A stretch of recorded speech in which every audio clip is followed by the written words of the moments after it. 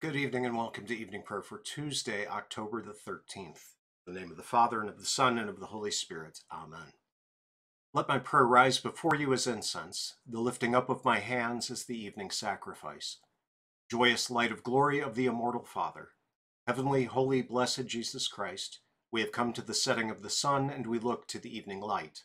We sing to God the Father, Son, and Holy Spirit. You are worthy of being praised with pure voices forever. O Son of God, O Giver of life, the universe proclaims your glory. The Lord Almighty grant us a quiet night and peace at the last. Amen. It is good to give thanks to the Lord, to sing praise to your name, O Most High, to herald your love in the morning, your truth at the close of the day. Praise to you, O Christ. O come, let us worship him.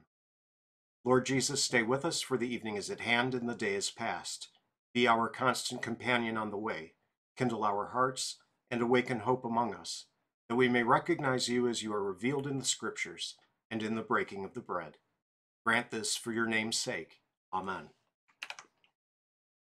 Praise the Lord. I will give thanks to the Lord with my whole heart, in the company of the upright, in the congregation. Great are the works of the Lord, studied by all who delight in them. Full of splendor and majesty is his work, and his righteousness endures forever. He has caused his wondrous works to be remembered. The Lord is gracious and merciful. He provides food for those who fear him. He remembers his covenant forever. He has shown his people the power of his works, in giving them the inheritance of the nations. The works of his hands are faithful and just. All his precepts are trustworthy. They are established forever and ever, to be performed with faithfulness and uprightness. He has sent redemption to his people. He has commanded his covenant forever. Holy and awesome is his name. The fear of the Lord is the beginning of wisdom. All who practice it have a good understanding. His praise endures forever. Our New Testament reading today is from Matthew chapter 22. Then a demon-oppressed man who was blind and mute was brought to him, and he healed him, so that the man spoke and saw. And all the people were amazed and said, "Can this be the son of David?" But when the Pharisees heard it, they said, "It is only by Beelzebul, the prince of demons, that this man casts out demons." Knowing their thoughts, he said to them, "Every kingdom divided against itself is laid waste, and no city or house divided against itself will stand. And if Satan casts out Satan, he is divided against himself. How then will his kingdom stand?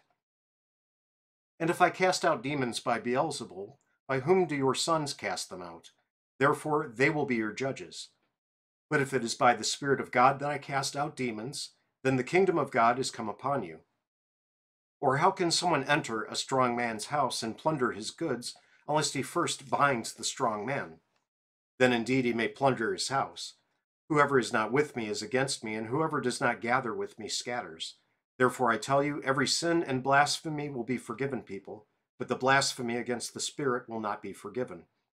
And whoever speaks a word against the Son of Man will be forgiven, but whoever speaks against the Holy Spirit will not be forgiven, either in this age or in the age to come. Either make the tree good and its fruit good, or make the tree bad and its fruit bad, for the tree is known by its fruit. You brood of vipers, how can you speak good when you are evil? For out of the abundance of the heart the mouth speaks. The good person out of his good treasure brings forth good, and the evil person out of his evil treasure brings forth evil.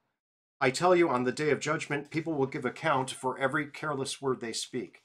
For by your words you will be justified, and by your words you will be condemned. Our Book of Concord reading tonight is, I think, the third to last installment on Article 12 of Repentance from the Apology of the Augsburg Confession. We're beginning in paragraph 63. Seems right. Is that where we left off? That's right.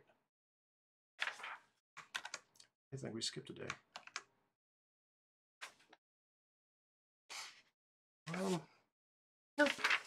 I think that's right. Sorry. Some of the beginning spots where we picked to divide this up kind of sound alike, so sometimes it sounds like we're repeating ourselves. And sometimes it actually does repeat itself, so it can be a little weird. Okay, beginning in paragraph 63. Second, we think that the adversaries recognize then the forgiveness of sins is either a part of repentance or its end, the terminus ad quem. Therefore, whatever receives the forgiveness of sins is correctly added to the parts of repentance. However, it is very certain that even though all the gates of hell contradict us, the forgiveness of sins cannot be received except by faith alone.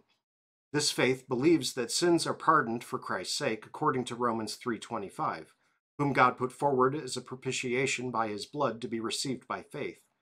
Likewise, through him we have also obtained access by faith into this grace, Romans 5:2. For a terrified conscience cannot set our works or our love against God's wrath. It is eventually quieted when it takes hold of Christ as mediator and believes the promises given for his sake. For those who imagine that hearts become quieted without faith in Christ do not understand what the forgiveness of sins is, or how it came to us. So 1 Peter 2:6 cites from Isaiah 49:23 and 28:16. Whoever believes in him will not be put to shame. It is necessary, therefore, that hypocrites be puzzled. They are confident that they received the forgiveness of sins because of their own works and not because of Christ. Peter also says, "To him all the prophets bear witness that everyone who believes in him receives forgiveness of sins." Acts 10:43. What he says through his name could not be expressed more clearly. He adds, everyone who believes in him. So we receive the forgiveness of sins only through Christ's name, that is, for Christ's sake, and not for the sake of any merits and works of our own. This happens when we believe that our sins are forgiven for Christ's sake. Our adversaries cry out that they are the church, that they are following the general agreement of the church. But Peter also cites here in our issue the consensus of the church. To him all the prophets bear witness that everyone who believes in him receives forgiveness of sins. Acts 10:43. The general agreement of the prophets is certainly to be judged as the general agreement of the Church Universal. We admit neither to the Pope nor to the Church the power to make decrees against this general agreement of the prophets. But the Bull of Leo openly condemns this article. Repentance and the adversaries condemn it in the Confutation. It is clear what sort of a church we must judge these men to be. By their decrees, they not only condemn the doctrine that we obtain the forgiveness of sins through faith, not on account of our works, but because of Christ, but they also give the command to abolish it by force and the sword, and by every kind of cruelty to put to death good people who believe this way. They have famous authors, Scotus, Gabriel Biel, and the like, in passages of the Fathers that are quoted in a butchered form in the decrees. Certainly, if the quotations are to be counted, they win, for there's a very great crowd of most silly writers on the sentences. And though they had worked together, they defend these fables about the merit of attrition and of works and other things that we have mentioned previously. But let no one be moved by the multitude of citations.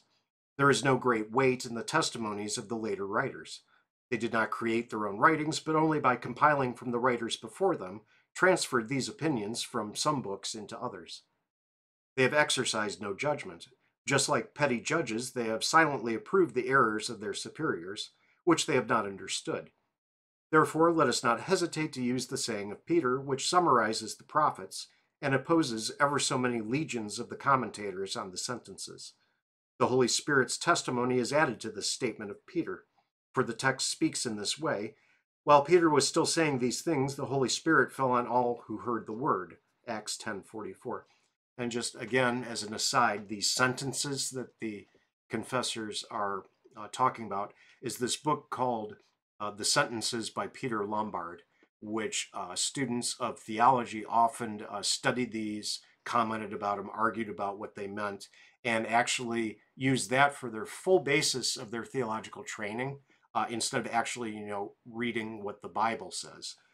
So it's no great mystery that they got led very, very astray by relying on what men say about something else that another man wrote instead of what God breathed out for us in Scripture.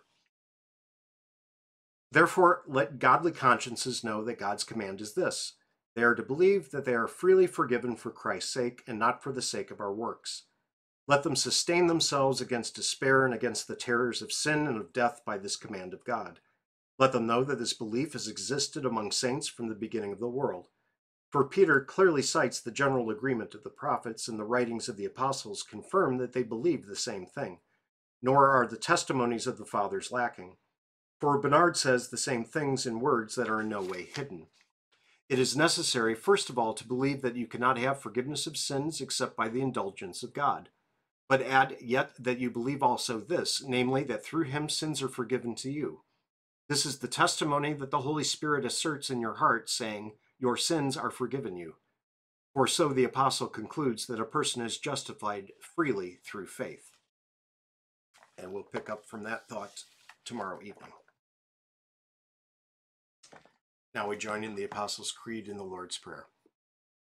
I believe in God the Father Almighty, maker of heaven and earth, and in Jesus Christ, his only Son, our Lord, who was conceived by the Holy Spirit, born of the Virgin Mary, suffered under Pontius Pilate, was crucified, died, and was buried. He descended into hell. The third day he rose again from the dead.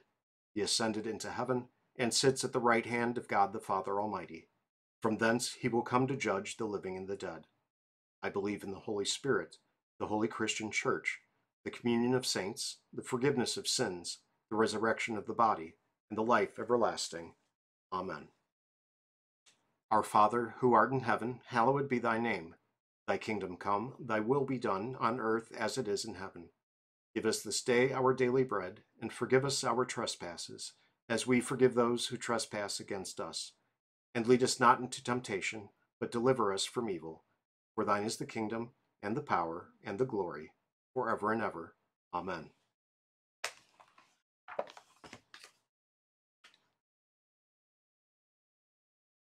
Almighty God, Heavenly Father, we praise your fathomless mercy with which you take pity on sinful men. All the prophets and apostles preach this to us in your holy word. Let our hope not be put to shame when we pray to you for all who suffer at this time. For behold, the evil foe has become mighty, and the great ones of this world rule often with unrighteousness. O God, who in former times caused your saints to overcome injustice, strengthen also today all who stand in need of your help. Grant that all prisoners of war, held as slaves and sacrifices of earthly wrath, may return to their home.